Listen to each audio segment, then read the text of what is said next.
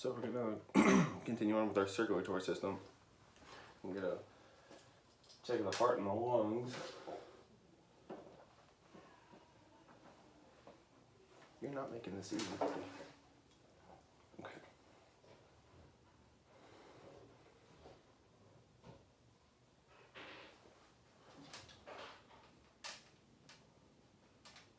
I'm checking for a pulse for every heartbeat. Checking for a deficit or arrhythmia. Checking on both sides of the heart. You got a strong heartbeat, big man.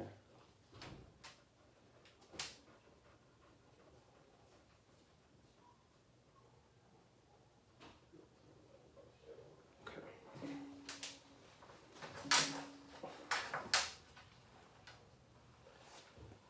Now I'm gonna go ahead and get a respiratory rate, and the pulse rate was about 140 beats per minute. Now we're gonna go ahead and do our respiratory rate. We're gonna do 9 points on each side. We're gonna draw our imaginary grid.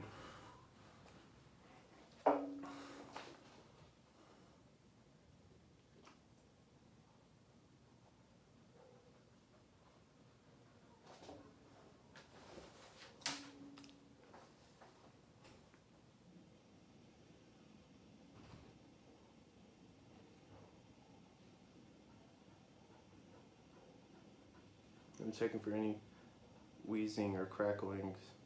I don't hear any. He sounds good.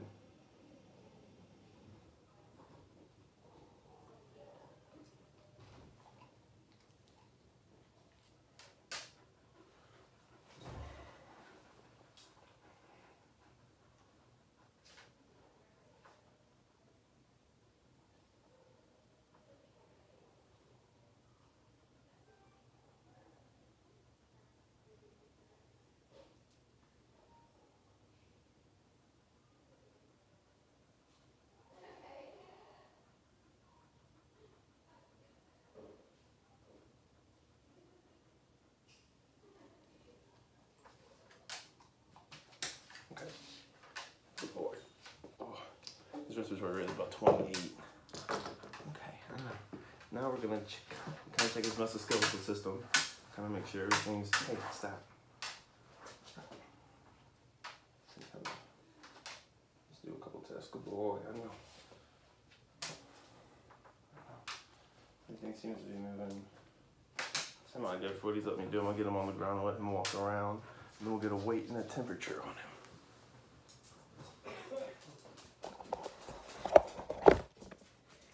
I'm just watching him walk around.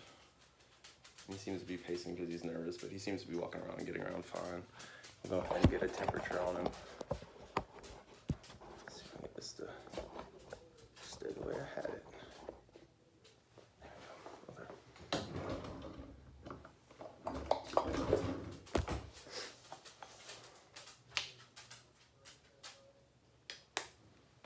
There we go.